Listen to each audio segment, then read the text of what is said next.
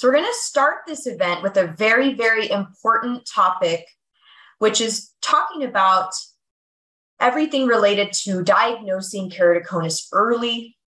It's now my pleasure to introduce Dr. Ibach.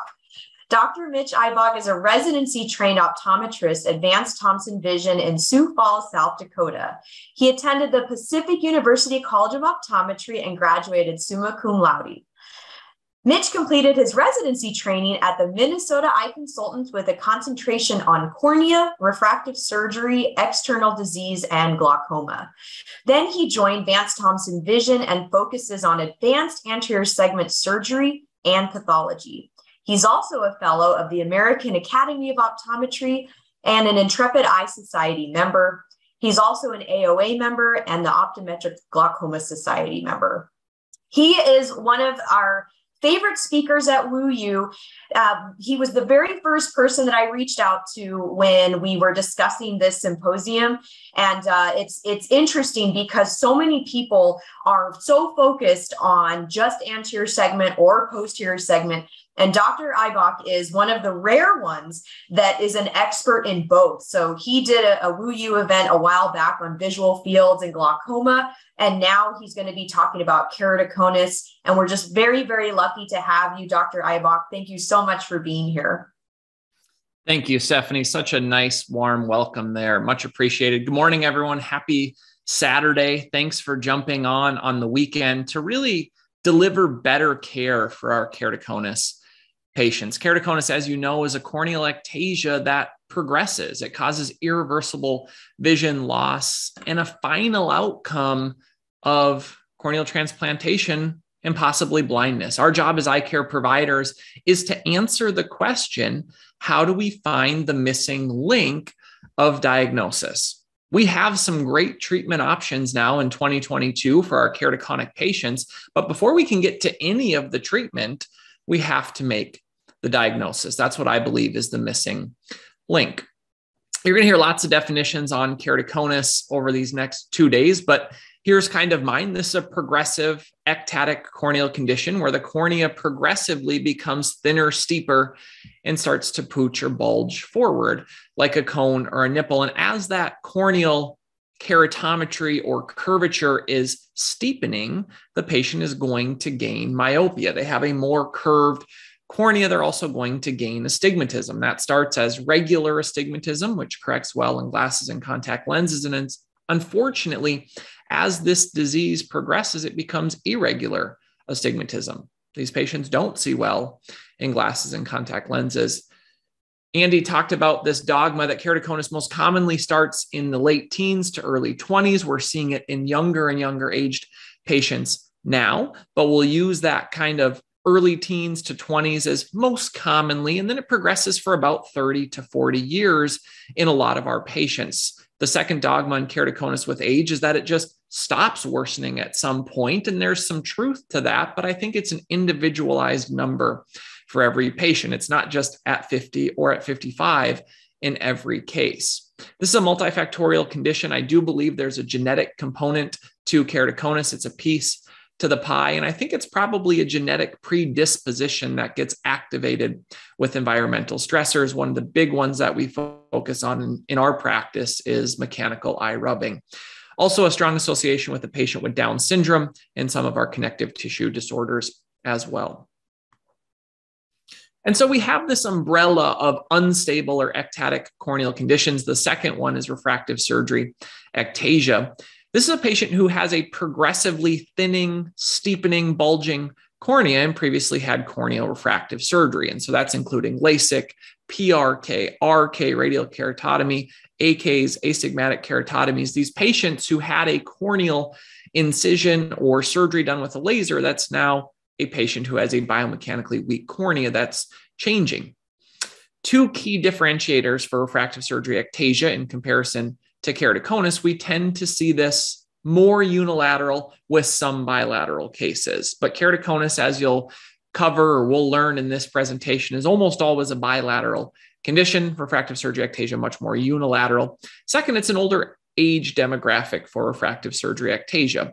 These are patients who had refractive surgery in their 20s or 30s, and now we're seeing you 10 to 20 years later with a changing cornea. Risk factors include patients who have a bigger corneal ablation, less residual stromal tissue is left behind, a patient who has a pre-op abnormal topography or tomography, maybe the envelope was pushed on these patients, a patient who's an eye rubber, and then a patient who has RK. We all know about RK, the gift that keeps giving back into our practice, these patients who had incisions to try to flatten the cornea. And now we're seeing these patients showing up back in our practices, oftentimes in a difficult situation with an irregular cornea. Pellucid marginal degeneration, in my opinion, is just a variant of keratoconus. It's a synonym. We're treating these patients very similar to keratoconus, but the big key is you're going to see the bulge or the strongest area of steepening just farther decentered on the cornea. And so hopefully you can appreciate that in the picture on the top here. This patient has an inferior bend to that slit lamp beam. We also tend to see a later onset for pellucid marginal degeneration, about 10 years later. And then we all learned in school this classic topographic shape of a crab claw or kissing doves. I've heard beer belly as well. And really in my practice, when I see a patient with pellucid marginal degeneration, again, I think of it as just keratoconus with a different topographic shape. The patient just has a different anterior elevation mapping. And then finally, keratoglobus. Keratoglobus is a little bit different in that the most common form is congenital. Remember, patients aren't born with keratoconus. It's a degeneration. Keratoglobus, most common form, congenital. And this is a situation where there's not so much a cone or a bulging spot to the cornea focally, but the whole corneal dome is bulging or protruding forward. You can see that in the picture to the top. And these patients still have aberrations to their corneal tissue and vision and decreased vision as a result. As optometrists, we're diagnosing the majority of keratoconus in the US. And so understanding the prevalence and incidence of keratoconus, I think, is really important. The study on the top that is most commonly quoted, this is older data now. It was done by the National Institute of Health, 1986. It was published. It was done in Olmsted County, which is near Rochester, Minnesota, not far from where I practice. And this study is now approaching 35 years old. And it said that keratoconus incidence is about 1 in 2,000 patients, but that game has changed. We have better incidence and prevalence studies now. On the left is a table of studies that you can dive in tonight if you're looking to fall asleep, but I'll draw your attention to two. On the very bottom is Hashemi et al. This is published in Cornea. It's a worldwide or global meta-analysis and systematic review. They took all these papers and mashed the data together, and they found that worldwide keratoconus incidence is about 1 in 700 patients. Right above that is Chan et al. It's also published in Cornea. It was a birth cohort study done in Australia. What that means is babies born at birth had testing done on them, and they brought these patients back somewhere in their mid-20s and did a myriad of tests on them. One was a corneal topography. And in that study, they found, and this is a centralized region in Australia, keratoconus incidence in 1 in 84 individuals. I thought an interesting secondary take home from that study was of the 1 in 84 patients who was diagnosed with keratoconus at that screening topography, only 15% knew they had the condition coming back to get that test done. On the right is a study out of Denmark looking at their keratoconus rates in the last 10 to 15 years. And what they found is it's 2 to 3 times increased in the last 10 to 15 years. And so why are we seeing this increased incidence of keratoconus? Did this become contagious? Is there something in the water? Of course not. We have better diagnostics.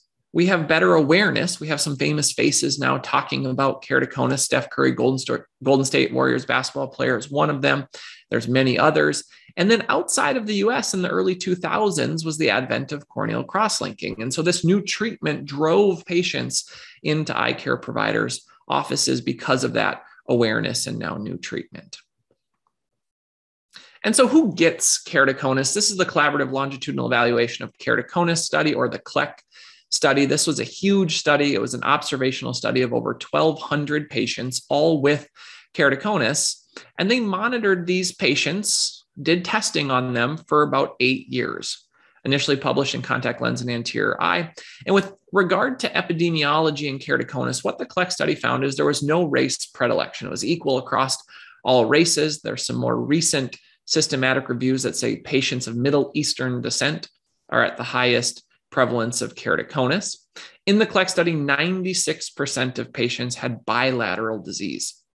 I think that's important because as you're doing a fantastic job diagnosing the 16-year-old in your chair with keratoconus in his or her right eye, we want to get that right eye buttoned up, treated, but we can't forget about the contralateral eye. CLEC study said 96% of the time it will be a bilateral condition.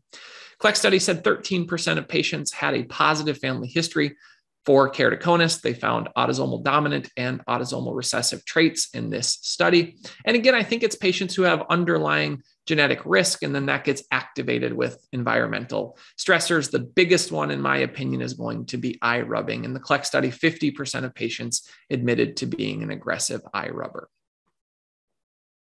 Continuing with, what does the keratoconus patient look like? On these words to the left, if you start on vernal keratoconjunctivitis and allergies and you move the 4 to the right, atopic dermatitis, dry eye disease, and floppy eyelid syndrome, these all have atopies or a stimulus to rub, touch, and press on the eyes. I think of eye rubbing as the number one modifiable risk factor for patients. Unfortunately, a patient with Down syndrome has a 10 to 20 times increased risk of developing keratoconus, according to the literature. And in my experience, these are patients who almost have an inability to not rub, touch, press on their eyes. These are patients who we want to catch early because if we don't, and they do proceed to needing corneal transplantation, it usually has a very low success rate in this patient demographic. And so my opinion and my call to action would be if you have a patient in your practice with Down syndrome in their teens to 20s, we really need to have some type of topography or tomography done on these patients on an every 12 to 18 month basis at minimum. And then connective tissue disorders, Ehlers-Danlos, mitral valve prolapse, there's others as well. Here's a patient that we interviewed. Unfortunately, we might not have sound here. And so I'll kind of talk you through what Haley says here. Hi, Haley. Hello. Nice to see you. And you were recently. And so Haley says she comes into our practice. She was diagnosed at an outside provider with keratoconus and comes into our practice wanting to learn more and hopefully have corneal collagen cross-linking to arrest the disease. And as we get talking with Haley about eye rubbing, she says, no, I actually don't rub my eyes, but I touch on them a lot. And we asked her to show us, and she squeezed them. So almost like crab claws would squeeze on her eyes to get relief. And the two take homes I have from that video is, number one, eye rubbing is a habit, and habits are hard to break. And so if there's someone in the room with the patient, whether that's a loved one, a spouse, get them on board. We need them on our team. And number two, teach them to slap their hands away so that they stop eye rubbing, because I really think it's important.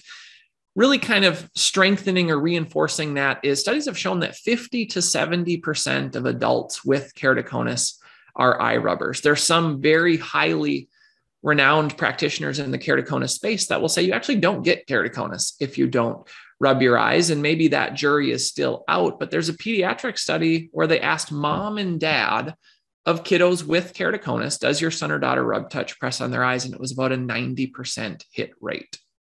And so we got to get patients to stop rubbing. This isn't your gently just touching around the corners patient, or maybe they get some sleep out. This is the aggressive knuckle rubbing. They'll use their palm. We have a term called pillow divers, where patients will put their hand under their pillow and almost grind that eye into the pillow. And I think there's really negative effects from that.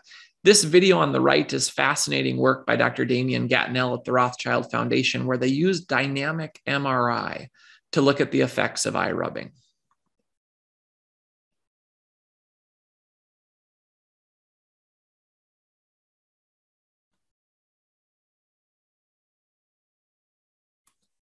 One more time here.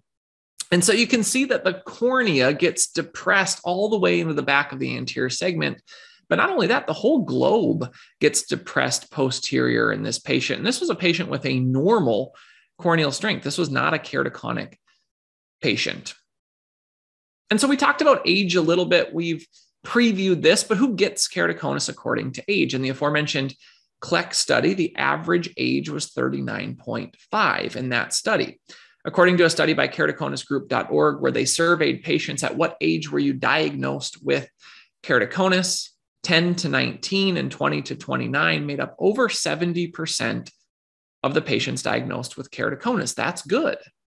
But 30 to 40, almost 20%. And then if we lump 40 and older together, it's almost 10% of patients getting diagnosed in their 40s or above. We want to continue to move that age younger and younger, intervene earlier and earlier in the disease. And so that starts with making the initial diagnosis. On the right, this is a study by Ferdy et al. This is one of the other big landmark studies in keratoconus. It's titled Keratoconus, the Natural Progression in over 11,000 eyes. And so huge study, lots of big important take-homes in keratoconus came out of this study. But the one that I'll draw your attention to here is this scatter plot. On the x-axis, they used age. On the y-axis, they used 12-month change in Kmax. And the take-home is young patients progress faster. The study concluded that for every 10 years of increased age, Kmax progressed 0.8 diopters less per year. Young age is a risk factor for keratoconus in the progression. And so let's move into the comprehensive eye exam. This is defined by the National Institute of Health and all about vision. These are kind of the tests that are in most primary care or comprehensive yearly eye exams. And then everything highlighted in red is what I think you can either discern clues from, red flags for keratoconus, or maybe even make the diagnosis of keratoconus. It's important to remember that even if you don't have all the fancy corneal diagnostics, you can still be great at finding the missing link in keratoconus by finding the red flags and putting the puzzle together. Two keys here. Not all optometrists are doing aberrometry on every visit. And I don't think that's one of the strongest ones for our keratoconus population in the comprehensive eye exam. And then second, not as many practitioners are maybe doing pupil dilation at all comprehensive eye exams now due to non-mydriatic fundus cameras and other ways to look at the posterior segment. But if you do have pupil dilation, it makes retinoscopy and seeing the irregular reflex much easier. And so narrowing in, going through our comprehensive eye exam here, before we get to all the fancy tools, what do we all have in our armamentarium for diagnosing these patients? First, with regard to symptoms, this can be tough. Keratoconus can almost be like glaucoma in that patients aren't going to come in and say, I'm having some changes with my vision. I think it could be keratoconus, but blurring of vision and or loss of vision. Bullet point number 2 is a big one for me. A patient has decreased tolerance to their contact lenses. Remember, as patients are becoming more and more warped or they have more curvature to their cornea, they get a toric lens maybe, and as that number gets higher and higher, every time they blink, this is an irregular cornea, that lens rocks. And so they're having this constant instability in vision. A halo around lights and or ghosting, another big one for me. I love these two pictures to the right. If you look at the sign that says 3-hour time limit, you can see there the R almost has a secondary image, second with the arrow as well. But unfortunately, keratoconus vision symptoms can be hard to pinpoint until the later stages of the disease. And so we have to use some of our other diagnostics. As we move into our first diagnostic device here, it's a device that's in almost every optometric practice. It's our autorefractor. This is an objective measurement of the eye's prescription. And the way that it works is it passes this light beam through the eye, reflects it off the back of the eye, and the image that's recorded coming back into the device, the reflection bounce back, gives us a starting prescription of the eye's refractive power. An autorefractor can be a great tool for patients who are in the pediatric population or maybe have intellectual delays because it's fast and it requires no verbal response. It's often done by one of our technicians or our nurses before we as the doctor come in to see the patient. And we're going to get this printout that looks like this on the right. Oftentimes your autorefractor will be combined with your autokeratometer or getting keratometry, the curvature of the cornea. And so here you see kind of 5 autorefractions here. It sums those together, gives us the average. On the bottom, we see the autokeratometry values as well. 2 different options here. You can have a tabletop version on the bottom or handheld autorefractor as well. How do we take this into practice then Monday morning to say what's abnormal? Well, first, it's just understanding the values that we're seeing back. What is a normal autorefraction? What is a normal autokeratometry value? And then second, error messages. An error message can be a pretty big key that this patient has an irregular shaped cornea. This warrants, in my opinion, going farther and getting a corneal topography. Our autorefractors are designed to measure a smooth prolate cornea. That patient with a cone, we don't have that smooth cornea. It's not all inclusive to keratoconus, though. Patients with corneal grafts, dry eye, they could blink, epithelial basement membrane dystrophy can give us these error messages as well. And so to understand abnormal, we have to understand what's normal and put those pieces together. And so if you're an eye care provider seeing these 3 or 4 autorefractions here on a new patient, which one would you say is suspicious for keratoconus? And if we can launch our first poll, please.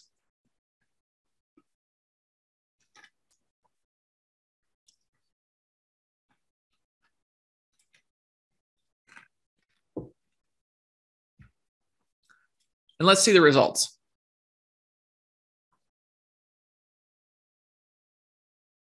Yeah. Over 90% of you are saying that it's option number C, and that's the option that I would pick as well. But why? I think a cookbook number to remember is 3 diopters of refractive cylinder. If we see 3 diopters or more of glasses astigmatism, this is a number just to remember as, hey, the chances that this patient has keratoconus goes up significantly.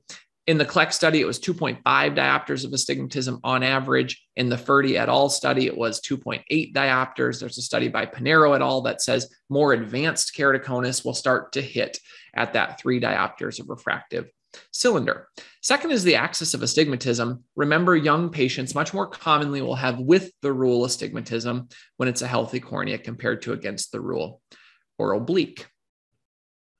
Second, our autokeratometer, we said this is commonly combined with the autorefractor here. This is telling us the corneal curvature. Remember, average is 43 to 43.5 diopters. It gives us K1, or most commonly referred to as flat K, and then K2 or steep K. If you use the difference of those, that gives you your corneal astigmatism. The study to the left is published in Ophthalmology, where they looked at 300 patients, 200 normal corneas, 100 keratoconic corneas, and they wanted to answer the question, how sensitive is auto-Ks at detecting keratoconus? They used a mathematical equation, or the sum of steep K, flat K, and the axis of astigmatism. And they found, not surprisingly, the combination of all 3 was significantly more sensitive than any of the individual counterparts or tests alone. If we did have to separate them out, the absence of with the rule astigmatism was actually the #1 predictive autokeratometry finding. As we go into some of the details here, 93% of normal corneas had with the rule astigmatism. 41% of the keratoconus group had against the rule or oblique, and then 2/3 of the keratoconus cohort was not correctable to 20/20. And so I think shown in green is what you take back on Monday to your practice. If you have a patient who has against the rule or oblique astigmatism and is not correctable to 20/20 in the 4-opter, this patient really needs to have a topography or a tomography. How about a refraction? On a comprehensive eye exam, almost every patient is going to get a refraction. We spend a ton of time in school learning forced choice, which is better, 1 or 2, to get the patient's subjective refraction. But how do we use that in keratoconus? If I'm seeing a new patient who I'm refracting and they just have a poor image quality, I give them forced choice, which is better, 1 or 2, the same. Can you do it again? Something's not right with that patient's visual system, and we want to dive deeper. And then if I have a patient who's just not corrected to 20/20 and is otherwise young and healthy, I'm probably going to get a topography or tomography on this patient, as well as some other testing. I want to see what the retina looks like, the nerve looks like, but something is off for this patient. If you have a patient who's returning year after year for their refraction, and you just are constantly doing glasses remakes for these patients, I would want a topography.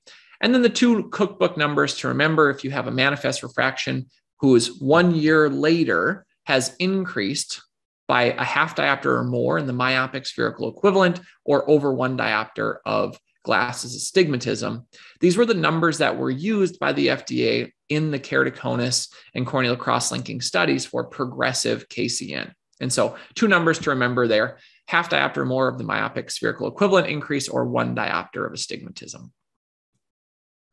How about retinoscopy? Retinoscopy is a great tool for actually making the definitive diagnosis for keratoconus. This is, again, a nice test for patients who have cognitive delays or pediatric patients, because they don't have to respond. You just have to get them to look straight forward. And we know that we're moving this slit light beam back and forth across the patient's pupillary light reflex. We're grading that, changing the dials. As we're getting closer and closer, it's becoming larger and larger. But for keratoconus, these patients will have this pathognomonic scissoring reflex. It almost chops. It's a warped image as well. This study on the bottom left is published in Cornea. They looked at 123 patients with suspected keratoconus or other corneal irregularities, and they wanted to answer the question, how specific and sensitive is retinoscopy in diagnosing keratoconus? And they compared it against pentacam tomography and actually the Balin-Ambrosio advanced ectasia display.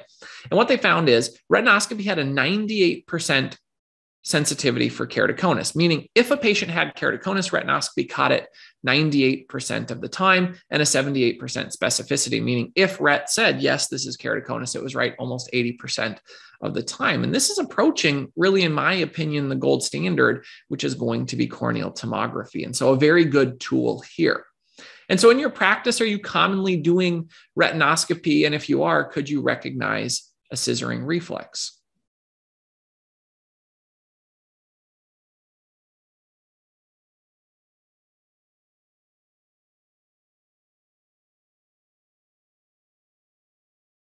Let's see the results here. Wow. I'm really surprised. So 2/3 of you are saying, yes, I could recognize it. I'm doing retinoscopy very commonly in my practice. Admittedly, that's higher than the number I expected to see. A lot of you are doing it and would say, maybe this is hard to see. And so for the ones that maybe said, yes, I'm not as confident looking at that scissoring reflex, let's look at it here on the normal. On the left, as we're moving that slit beam back and forth, it's getting larger and larger. We're changing the axis or the orientation of that. We're changing the lenses. But on the right now, you have this bent reflex. It almost looks like a scissor that's chopping here. And you can move this in any meridian, and you're going to get a pretty similar picture here. You won't ever get that to look like a nice full image or reflex back to you. And this is a patient that has almost this dense center and then tails on their reflex, almost like a scissor that's chopping. And so that's the scissoring reflex, pretty pathognomonic for keratoconus. How about slit lamp exam? A good clinical exam will help for any pathology. In keratoconus, we're specifically looking for a Fleischer's ring or pigment around or below the cone that's in the anterior stroma and epithelium. Voigt striae, that's on the picture to the left. These stress cracks or almost stretch cracks as the cornea continues to become warped and bulges. You get these small little striae or lines in the cornea. You'll want to have high mag to see this. Stromal thinning and scarring and large corneal nerves. Munson sign is pretty advanced keratoconus sign, but if you have a patient who looks down and their lower eyelid pooches out with keratoconus, that's Munson sign. And then acute corneal hydrops. That's the picture on the top right. Remember, hydrops is a break in Descemet's membrane. You can see it in this beautiful picture here. As the break in Descemet's membrane happens, you have a fluid rush into the cornea. Cornea becomes edematous. Acutely, this is very painful for our patients.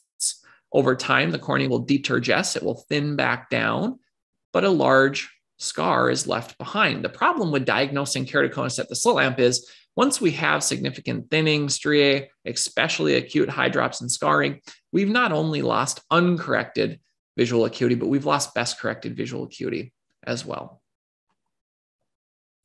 Before we move into advanced diagnostics in keratoconus, this would be one of the take-home slides for me of just in my practice, if I have topography, when should I be using it? If I don't, when should I be referring out? And so here's some of those red flags or clues that necessitated topography or tomography. So if you have a patient in your chair who just can't stop rubbing their eyes, I think a topography is warranted. Auto Ks or keratometry over 48 diopters is almost always going to be abnormal. An error message, refractive cylinder over 3 diopters. We talked about the abnormal scissoring reflex, corneal striae, or a warped beam. And as you see more and more keratoconus, I can start to look at a slit lamp beam and say if that's going to be a keratoconic patient or not. And then a family history with keratoconus. Now we have genetic testing that we can do in the office to look at their genetic risk, and we'll talk more about that as well.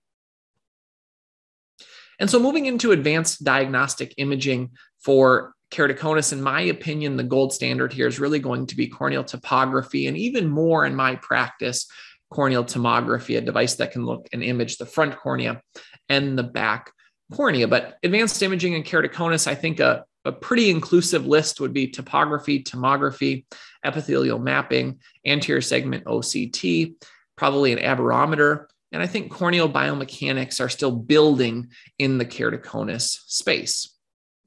I think bullet point number 2 is an important one. If you're suspicious, you're seeing the red flags, but maybe you don't have a corneal topographer or tomographer in your practice, refer for imaging.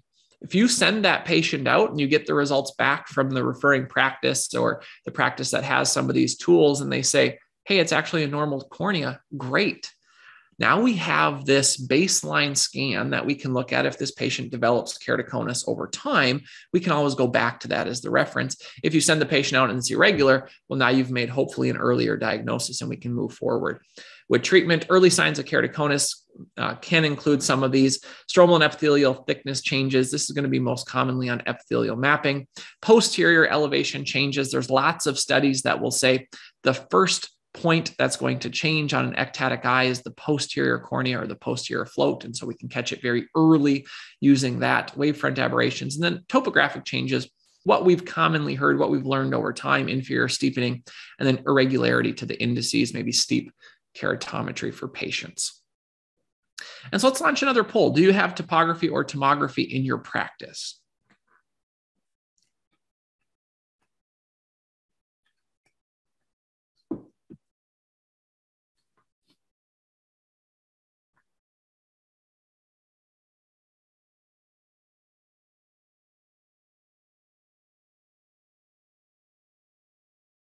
Let's go ahead and see the results. Yeah, wow, this is a great group of attendees kind of practicing at the next level in keratoconus on this webinar this morning. 61% yes, I do, 34% no, and then less than, right around 5% say I'm using ASOCT or epithelial mapping. I ask that question a lot, and one of my friends and colleagues, Dr. John Gelles, does as well. And I'll tell you, hit rate is right around 35 to 40% on most of them. And so great group. Congratulations to you guys. I think that's very, very helpful in topography and tomography for your keratoconic patients. So be a review for a lot of you, but first a corneal topography. This is telling us the anterior corneal shape. It's an elevation map of the cornea. Think of a topographic land map where we're looking at elevations and depressions. Very similar. We're just doing that on our patient's cornea now. It tells us the corneal shape, the symmetry. K1 and K2 are 2 keratometry values. And then again, the difference of those will tell us the corneal astigmatism. Most commonly, corneal topographers are going to be a placido disc topographer. There are other ways of doing corneal topography as well, but I think this is the most common route. A placido disc topographer has these concentric light rings. Those are shown onto our patient's cornea. What's reflected back then is analyzed. The reflection of that is called the Meyers, and the closer the Meyers are spaced together, the steeper that area of patient's cornea is going to be. That then gets relayed and then displayed on a heat map printout. You can see that on the bottom right. I like to have this for patient education. And so I tell patients the warmer the color gets on this bar, the higher that number is, the steeper the area of corneal tissue is going to be. And this is a pretty classic keratoconic appearance here. Before we go too far into what is abnormal, let's review normal. That's going to be on the left picture, the bottom right, symmetric bow tie. Bow tie is telling us that patients have 2 corneal curvatures on the cornea. We want them to be pretty symmetric. This is a with the rule appearance, but this can be turned. We just want to make sure that the 2 bow ties or dumbbells are equal in size and about 180 degrees apart. That gets translated then to the heat map on the bottom right. We have a little bit of lid blocking the full picture here, but this is a patient who has a normal topography here, a normal map. Right above that, a fairly yellow or symmetric corneal topography anterior map. This is a patient who doesn't have much, maybe any, corneal astigmatism, and so it will be a pretty uniform shape and color across the whole picture. In my practice, probably the three most common keratoconic appearances is going to be the round, the inferior steepening, and the asymmetric bow tie with skewed radial axis. That would probably be a more early keratoconic presentation in my practice. There are some cases, though, where having anterior elevation mapping alone can be tricky. And I think a lot of practices are going to have corneal topography over corneal tomography. And so making sure that we can catch the mimickers or the ones that could be leading us astray. This is a 33-year-old who presented to our practice for a refractive evaluation. She had mild burning and stinging in her contact lenses. She removes contact lenses, and then she was an eye rubber. You can see her corneal topography here. K1 and K2. K2 was only 42.5 diopters. She had this central hotspot, 1.22 diopters of astigmatism. It's not oblique. On slit lamp exam, this patient had confluent punctate keratitis, lots of other signs and symptoms of dry eye. And so we treated this patient aggressively. We used an immunomodulator. We had a little bit of steroid on board. We placed some plugs. This is 4 weeks later, what this patient's corneal topography looks like. And so dry eye can be a mimicker of keratoconus on anterior elevation mapping. I think a patient who is wearing small diameter GPs and maybe is compressing the cornea, we can get maybe blocking or masking a keratoconic appearance. And then patients with EBMD, patients who are an acute eye rubber, if you get them to stop rubbing, the map will change as well. But how common is this? This is a case series of patients with keratoconjunctivitis sicca. It's published in Cornea, where they wanted to answer the question, how many of our dry eye patients will show topographic changes that mimic keratoconus? And what they found is 10% of dry eye patients show a keratoconic topographic change. And so how do we tease this out to make sure that if we only have corneal topography in our practice, we're looking at, is this dry eye or is this keratoconus? Well, first, posterior elevation mapping will really help, but if you don't have that corneal pachymetry, look at the refraction and then look at the corneal staining as well. Corneal tomography. This is probably my favorite corneal diagnostic in our practice, and I'm very fortunate to be in a practice that has all of the kind of newest, fanciest technologies. Corneal tomography, this is most commonly going to be a Scheimpflug camera. I like to describe it to my patients as almost like a CT scan. There's these slit images that goes 360 degrees, adds those images up to tell us the corneal picture. Scheimpflug technology is specifically designed with advanced optics to be able to measure and image a non-planar or non-flat surface. Think of the cornea. It's not a flat surface, and so these Scheimpflug cameras do a better job here, a little bit more precise. This is 4-map selectable or 4-maps refractive. This is one of the printouts you can get, but this can be customized. This is the one we use most commonly in our keratoconic population. On the top left, this is the axial curvature map. It is synonymous with the sagittal curve or tangential curve map. These are all the same. It gives us K1 and K2. It tells us another new number, K max, the steepest keratometry value, which is really helpful. It's used in a lot of the keratoconic studies. That is really our anterior elevation map. Tells us the corneal shape and symmetry. Top right, this is our front elevation map or our anterior float. What we're doing here is from a best fit sphere or what's normal, we're overlaying our patient's anterior elevation map. I don't use this as much in keratoconus.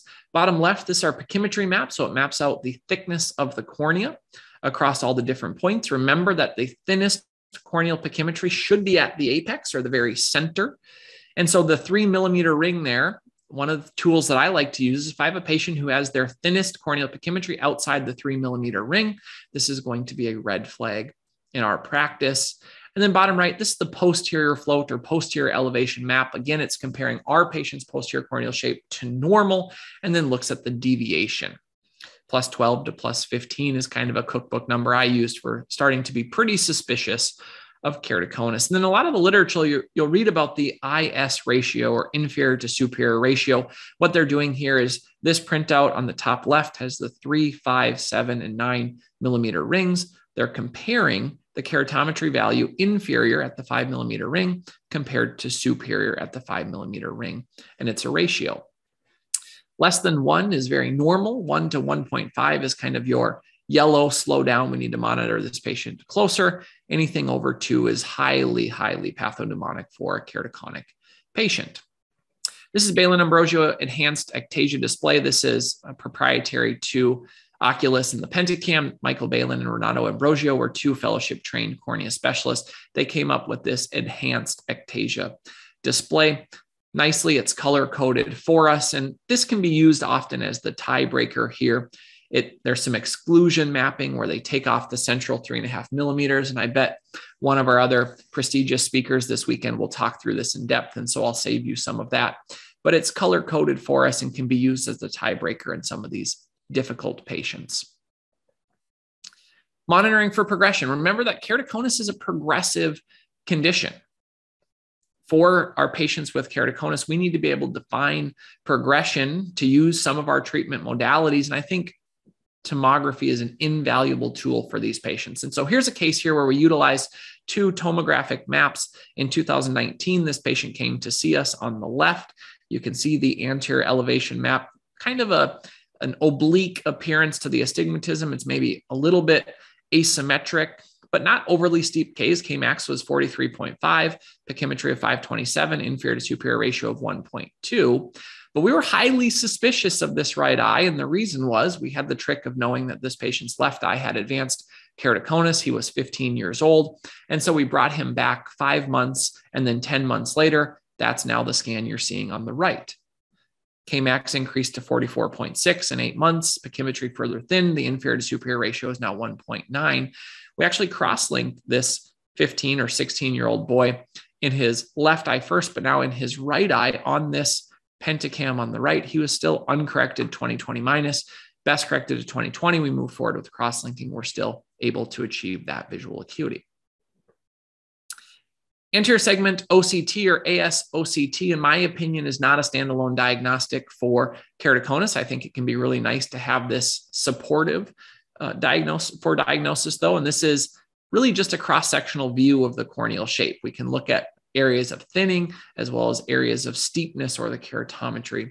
You can see the different shapes with the overlying corneal topography above. And so normal versus keratoconic, where it's thinned, it starts to become steeper at the very center. Pellucid marginal degeneration, where our thinning in cone is farther decentered inferior. And then keratoglobus, where it just has a whole kind of radius of curvature increase and thinning just diffusely across that whole patient's cornea.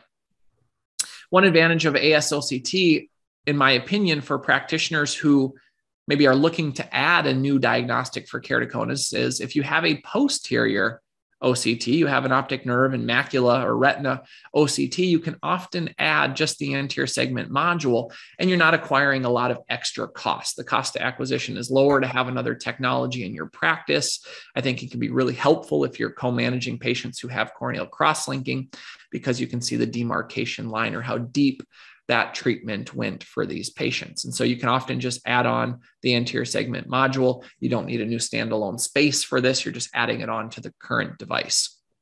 These are some pictures here. The far left is normal. The middle is a keratoconic patient who then progresses to corneal hydrops. Next, let's move to epithelial mapping. This is measuring and mapping just the anterior 50 microns of our patient's cornea. There's some emerging data and articles that are saying that this may be one of the earliest predictors of keratoconus when we're seeing changes to the epithelium here. On the left is very normal epithelial map. 50 to probably 58 microns is very normal. On the right, you can see a keratoconic epithelial map. In keratoconic patients, the epithelium will thin over the area of stromal thinning or the area of total pachymetry thinning. The epithelium will thin over the area of the posterior float, pooch, or bulge forward. It will thin over the area of cone on your anterior map. And so epithelial mapping probably adds the most value in these very, very early keratoconic patients. Maybe it's even sub-topography yet at this point. Here's a 31-year-old patient that was referred to our practice for keratoconus. The referring doctor did a great job of saying, I'm a little unsure of the keratometry value. The Ks, is this keratoconus? This patient was uncorrected 2015 in both eyes when I saw her. Right eye, we have a K1 of 45.9, K2 of 48.3. You can see the map here. So kind of working in between oblique and with the rule of astigmatism. We have thin corneal pachymetry at 461, maybe very early change on posterior float. You can see her epithelial mapping below. And so let's launch this poll. Is this keratoconus or no? And would you recommend treatment or monitoring?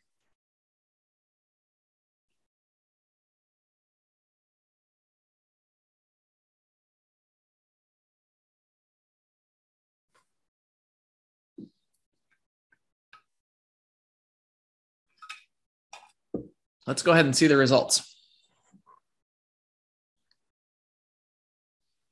30% of you said this is not keratoconus. 30% said, yes, it's form fruste and I would monitor.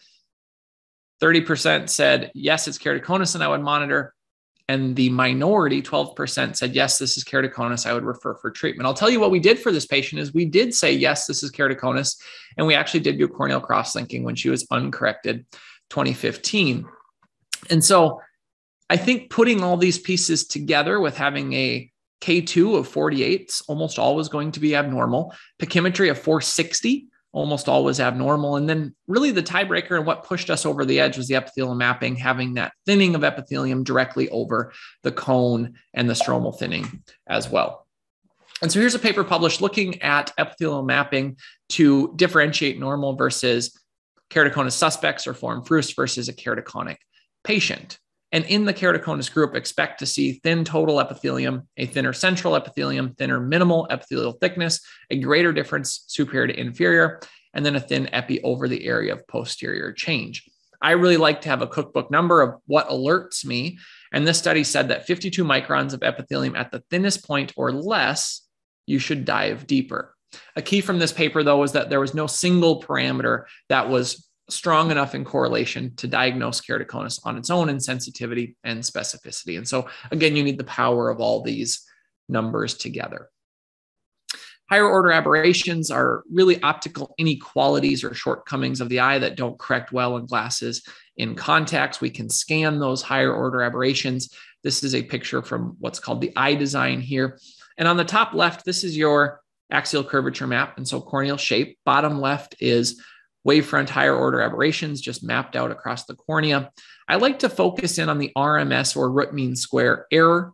The higher that number gets, once it gets above 0.6 or 0.7, it's a pretty irregular cornea. And then on the bottom right, this just maps out our Zernike polynomials with a bar graph here. There's a study that is published in Optometric and Visual Sciences that looks at higher order aberrations for diagnosing keratoconus, and there was two main findings. Total RMS error and the vertical coma were the two numbers that most strongly correlated with keratoconic patients. Rounding out some of our in-office diagnostics that we have is genetics in keratoconus. There's definitely a link between genetics in keratoconus. I think of it as a piece to the pie.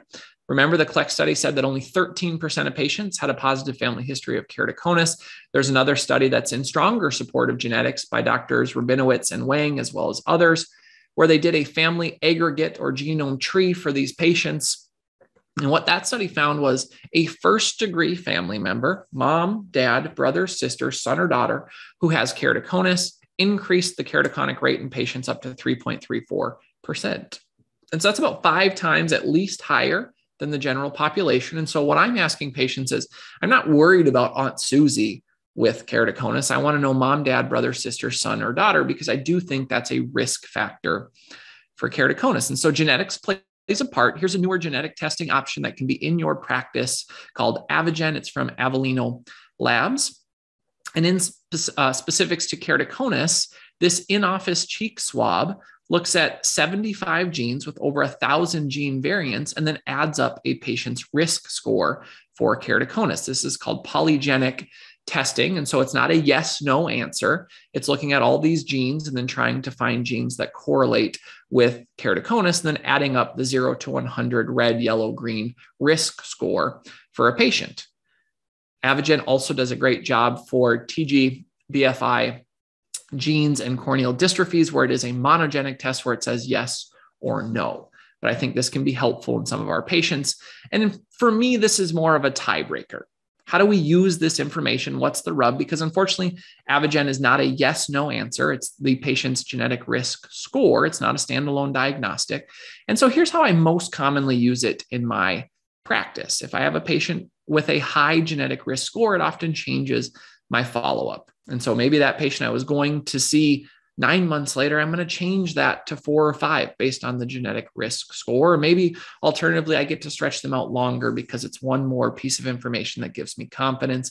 We'll use it for follow-up of family members as well. And so trying to use familial education and screening with this has been helpful in our practice. Second, it's a tiebreaker. If I have a patient who's right on the edge of, are we making the call of keratoconus or not? And are we going to treat, especially with corneal cross-linking, this can swing the pendulum one way or the other. And then probably most impactful in my practice has actually been in the refractive surgery clinic or practice, patients who want to have their corneal curvature changed. And I want to try to examine their ectasia risk. It can help us make the decision of, can we do LASIK or should we do PRK? Should we do PRK or maybe nothing? Where does an implantable Collamer lens fit into our practice? And so we covered a lot of really good tests, diagnostics to help with keratoconus, but are we catching it early? This is a 2020 article that's published in Contact Lens and Anterior Eye. It's out of Belgium at the Antwerp University, and they looked at their keratoconic diagnostic patterns over the last 5 years. 722 eyes. The average age for diagnosis was about 25 years old. That's pretty good. But the average max K was 58 diopters. A lot of our keratoconus staging would say that's in moderate or severe keratoconus, and a third of patients had a thinnest pack of less than 450 microns. So the conclusion starts with, despite advances in diagnostic tools, keratoconus is often diagnosed at a relatively late stage. This paper, published in Grafey's Archives of Clinical and Experimental Ophthalmology, reinforces prioritizing earlier diagnosis and early intervention. 2 keys for me: stage of keratoconus, the better corrected eye, the eye with the better visual acuity potential, was the #1 driver of quality of life. And so best corrected visual acuity and the better seeing eye was the #1 driver of a patient's quality of life with keratoconus. And then #2, independent of stage, mild, moderate, or severe, corneal cross-linking improved quality of life in all stages of keratoconus. And so the reason that we focused a whole hour on earlier diagnosis is because before you can treat keratoconus, you really have to have the diagnosis. This is what I believe in 2022, the mantra or protocol for managing keratoconic patients should look like in most cases. We want to diagnose early, and then we want to intervene early, stop the progression, get the disease arrested, and then come back and rehabilitate vision. Thank you guys so much. I'm excited to take some questions. Tuning in this morning, 2,500 ODs registering for this event is just so powerful. I know this stuff excites you because you tuned in on Saturday morning. Hopefully it does more than his swing. My son Bennett gets excited when he goes in that. It just puts him right to sleep. And so I look forward to questions and the rest of this great education weekend. Well, thanks, Dr. Ibach. This was a wonderful presentation. I think you did such a great job just explaining why it's so important to detect keratoconus early. And I will say, I'm really surprised at how many people are using retinoscopy. I'm so glad that you asked that question. Yeah. I was pleasantly surprised to see how many people said they were using it.